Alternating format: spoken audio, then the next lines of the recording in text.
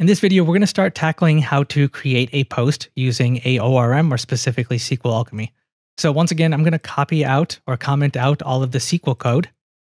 And what we're going to do is we're going to see how we can actually create a brand new object, or a brand new post in this case. So first things first, anytime any of your path operations need to work with the database, we need to make sure that we copy this exact input argument into the path operation function.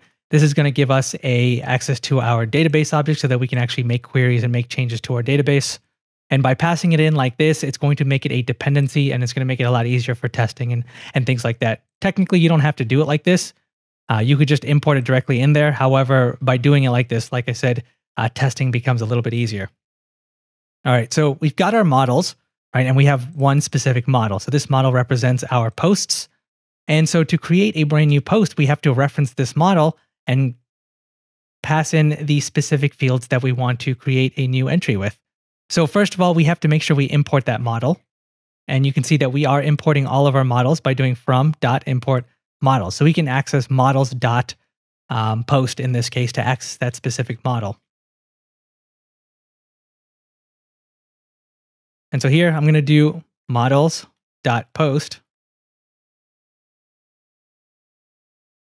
And then we have to pass in the properties of the brand new post that we want to create.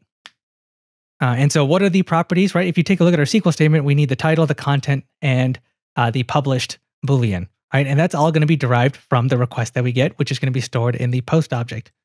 So I can reference all of those fields. So I can say the title for the brand new post is going to be set to whatever the title the user sent it. And that can be accessed with post.title.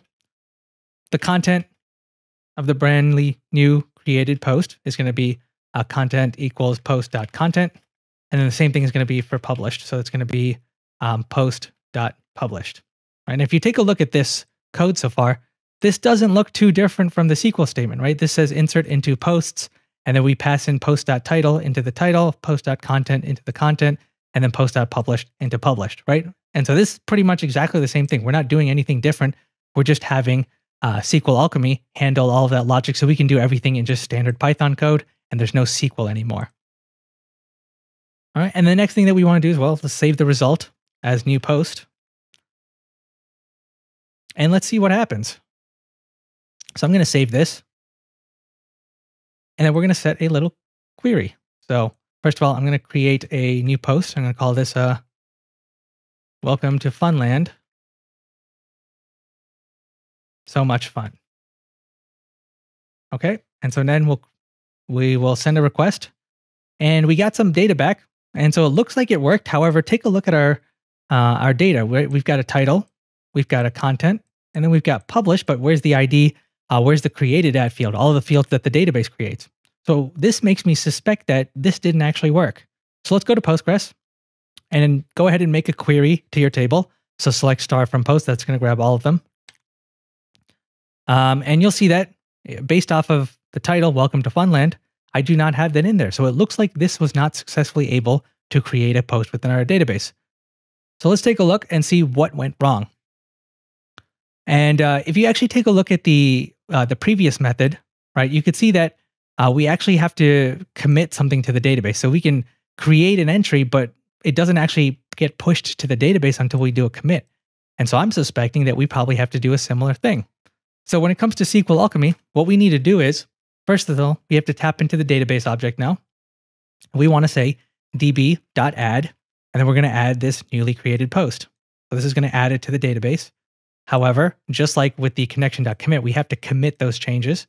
So we do db.commit.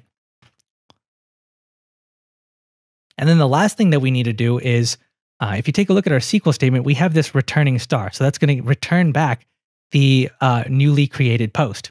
With Sqlalchemy, it's a little bit different, right? Because we don't really have access to that underlying SQL code. We can't add a returning statement to this.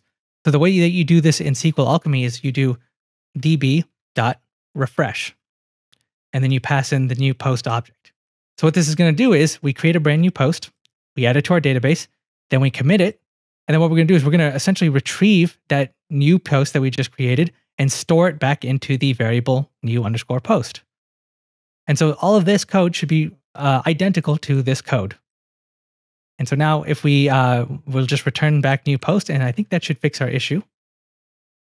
So now if I hit send, right, we do see an ID and we do see it created that field. So it looks like it worked, but we want to double check within Postgres. So if I hit run, and we can see welcome to Funland. So it looks like it's now successfully working. And before we wrap up this video, there's one thing I don't like about the way we've done things, right? And this isn't necessarily going to break or cause any issues. However, you're going to see it's very inefficient depending on what your models look like.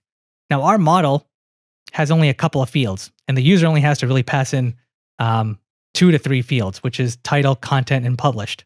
So it's not that big of a deal, but imagine if we have a model with 50 fields. There's no limitation, right? You could put as many fields as you want. Well, then things are going to get a little bit more difficult because if you see, we have to extract all the fields from our schema, right? And then we have to kind of pass it in. So we have to say, oh, title equals post.title, content equals post.content, and then published equals post.published. Now, if we have 50 fields, we're going to have to do that 50 times. And that's a little inefficient. And there's actually a much easier way to do it. And the way to do this is we have access to the post object, which is, this is a pydantic model. So it's going to ensure that it matches the schema that we set. And we want to say post.dict. Now we know that's going to convert it to a regular dictionary. So if I do a print, save that, and then just send a request, right? Take a look at this. We've got a regular Python dictionary. However, we need to be able to automatically take that dictionary and convert it to this format where instead of having, title like this and then welcome to Funland, it's going to be title equals, and then post.title, content equals post.content. So how do we do that? Easy. All we have to do is unpack the dictionary. So you just do ***, and it's going to put it into this exact same format. So we can remove all of this and just say *** post.dict. And that should ultimately do the same exact thing, except now if we go back to our database or our model and add in extra fields, it's going to automatically unpack all of those fields for us so we don't have to manually type it out. All right, we'll save that. I'm going to just put in some extra text just to make sure we can verify that. And I realized we got to remove this print statement. It's going to throw an error. Then we'll hit send. It looks like everything worked. Let's go to our database, search, and it looks like it worked. So you can see that if we go back to our code, a lot cleaner than having to type out each one of those fields. And we can put this all in one line, so it looks a little better.